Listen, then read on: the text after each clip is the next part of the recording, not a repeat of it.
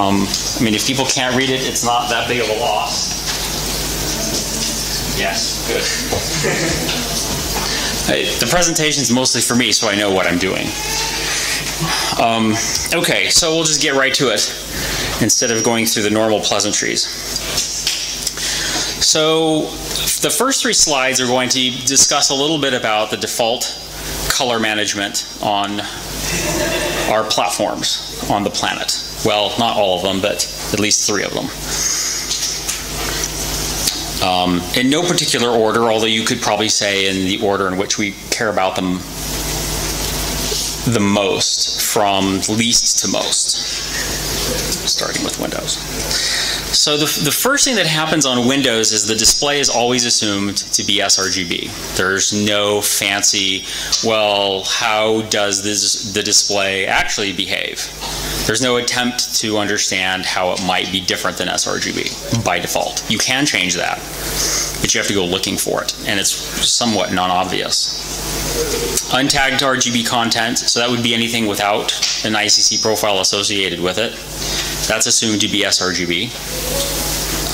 Tagged content is normalized, that is converted into sRGB. So if it's tagged with something other than sRGB, then it is converted into or transformed into sRGB. But only if the application supports Windows ICM. If it doesn't, then it's almost invariably assumed to be untagged, even though it is tagged. So that's a small problem. Print drivers usually are proprietary black boxes. They assume all source content is sRGB. There is yet another black box that transforms the image or the data from sRGB to the print space. So that would be the individual ink droplets. The summary for Windows would be it's a fairly sRGB world. It's a sRGB-centric sort of a world. On OS X, things get a little different. The main thing is that there is always an automatic creation of a display profile. So this happens through extended display ID. So the OS talks to the display and says, give me some information.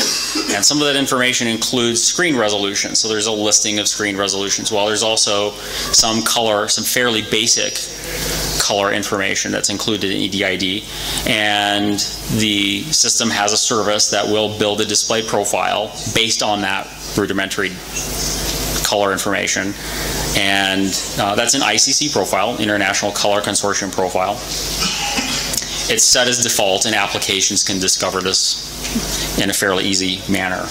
Untagged content. This is complicated, and I'm not going to get into it right now, but it's either assumed to be the same as the display space, or referred to as display RGB, or it's assumed to be sRGB. There are some legacy behaviors where it can be Apple RGB, which is I won't talk about that either, but that's also another possibility that makes this a little bit complicated to talk about. Tagged is also normalized to sRGB or display RGB.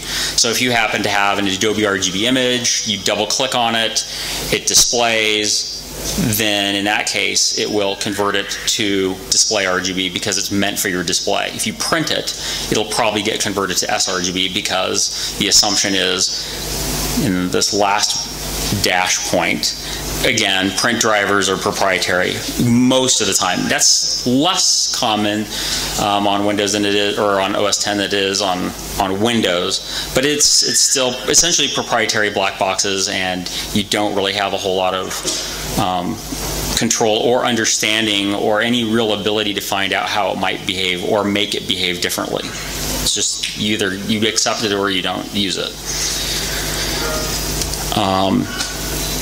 Now, on Linux, I have to add a little qualifier because the Linux world is actually quite vast in terms of color and color management. So I have to qualify this particular size systems using color D. But what happens on such systems most of the time, or at least the ones that I've been using, automatically creates an ICC profile from EDID.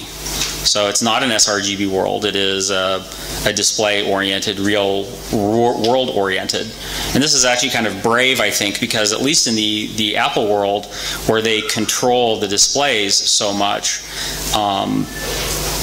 they don't have to do things like blacklist displays. So most of the displays are fairly well behaved and they don't lie about EDID information.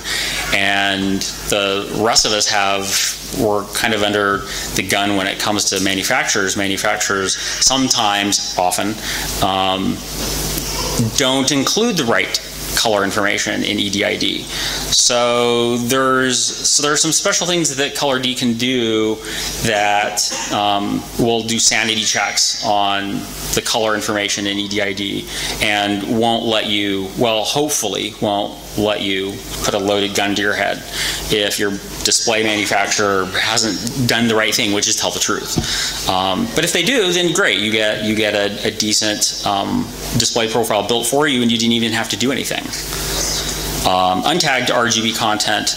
This is tricky because I have to say unknown at the moment. It could be device RGB or sRGB. It depends on the scenario, it depends on the components. That could depend on the distribution that's being used. So yeah, there is a plan to normalize to destination. So what that means is to convert content to a specific destination based on device mappings, and that's one of the things that Color D does, is it helps with the device mappings, and by that I mean printer, particular model. It could even get to the granularity of particular media types that you happen to choose, so that you aren't just saying, okay, here's an ECI image or an sRGB image or whatever, and I need to print it on this, this, and this, or display it and print it, and it's just going to handle those conversions so that it's not just an sRGB world, it's not just a generic, okay, we're going to get the best that we can. There's actually a really decent plan to treat different devices as being different and do as good of a job as is possible on each of those devices. That has some tricks involved. So one of the problems in printing on Linux right now is that the application and the print driver settings must be manually set. So you have to understand those. Those are a little bit non-obvious. And I'll get into that in a later session today. This is like a difficult slide. I might even just skip this one. What did I really want to get out of this? The main thing I guess I wanted to say for this slide was, yeah, let's just skip this. We'll talk about this in the 2-hour session. I'm trying to kind of help condense things rather than, because I tend to do these 20-minute sessions and they take 47 minutes rather than 20 minutes, and I don't want to do that. That's inconsiderate. So this also follows with the previous slide. Since I skipped it, I should probably skip this, but there are different versions of the ICC file format, profile format, and there is ICC version 4, that's the new current one that's been around for 10 years, which is actually not that new. Version 2, the one right before that, version 3 was skipped. Version 2 has been around forever, that's the one that's largely being used, and we're already discussing a version 5, and I'm thinking, okay, well, version 4 has been around for 10 years, no one's really adopting that. What are we really? We need to solve some other issues, apparently, if we're going to move to version 5. So this is kind of an interesting typical user problem that I will talk about more in detail in the 2-hour session later today. But I like to present this one so that people have some idea as to what I'll be talking about later today and tomorrow. So this typical user problem is that prints are too dark. Why does this still happen? And what's going on is people go to the store, they look at a bunch of displays, they see the brightest display, and what do? They buy the brightest display, which is exactly the wrong thing to do. If you want color accuracy or print accuracy in the home, where you have photographs of your kids or someone or something, and you put it up on the wall, right? And usually this is in the hallway. Maybe it's in your bedroom.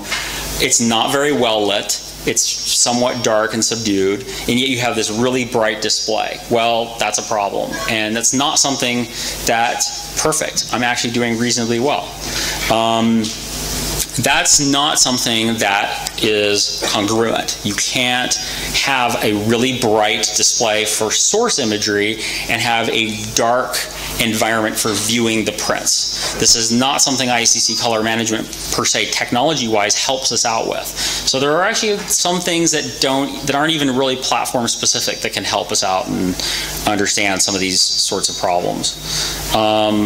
I'll just leave the rest of that text alone on its own. This is a new interesting problem in the state of color management today. This is an old problem that has become an increasing problem because of the brightness of displays. But it's an old problem. New problem. And this is an interesting problem in that it's sort of okay, we got a little ahead of ourselves with standards. So the standards are supposed to help us and should be vetted, and this one wasn't particularly well vetted before it ended up as an end user recommendation. So what happens here is we have these things called optical brightening agents. Optical brightening agents are fluorescing materials. So what they do is they take invisible light, typically invisible light, could be violet or slightly bluish, but usually it's around UVA, and it excites a material, a fluorescing material, and then it re-emits a photon at a longer wavelength or a lower energy. So it takes invisible light and makes it visible. It makes paper look brighter and cleaner and all sorts of supposedly really good things. The problem is that when you change your light source, all of a sudden papers that look like they ought to be the same aren't the same. They visually look different, and the images that are on them look different. And so this is something that doesn't probably affect a lot of photographers. Most photographers are probably sensitive for good reason in avoiding optical brightening agents in their media because they tend to reduce print permanence ratings. But for people who are proofing, this is a particularly sore problem because, yeah, thank you. Because if there is a mismatch in the UV between the proofing sheet and press, or the thing that's the final output, and then the proofing medium, things won't look the same. So it ends up not being a proof. So that's an interesting problem. And so we can talk about the causes and some of the solutions for that. There is a solution that's been published. I don't know how well it works yet or not, but there's that. So my sessions of interest related to color. Now there are a lot of really interesting sessions that I've seen, but the two with the red X's are the self-serving ones. Those are the ones that I'm talking in or speaking in. So I'll mention the other three mostly. The multi-toner one is interesting because that's not ICC color management. That's something different, and that's fascinating to me because there are a lot of things that ICC color management helps us out with, but there are actually a lot of use cases that it does not. So that's fascinating, and I'd recommend that one. I'm going to be there.